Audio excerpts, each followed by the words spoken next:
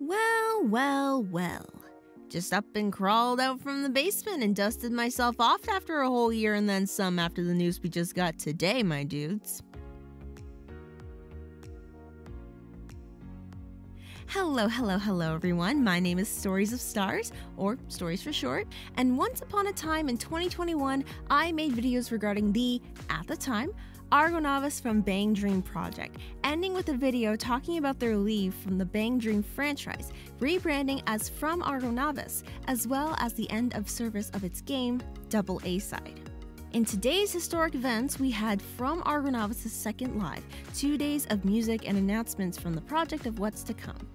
To say the announcements we just got were cool, it's putting it very lightly.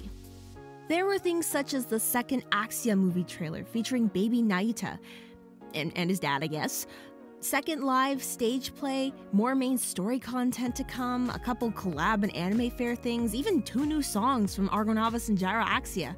But the thing that everyone has been talking about, which they built up to with a 6-minute 4-year timeline of the project and had me foaming at the mouth like a diseased pigeon, is what was once gone is now come back anew.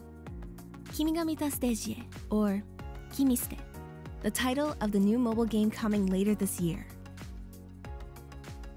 While we've gotten teasers and vague information about the game, we still had no name to put to it.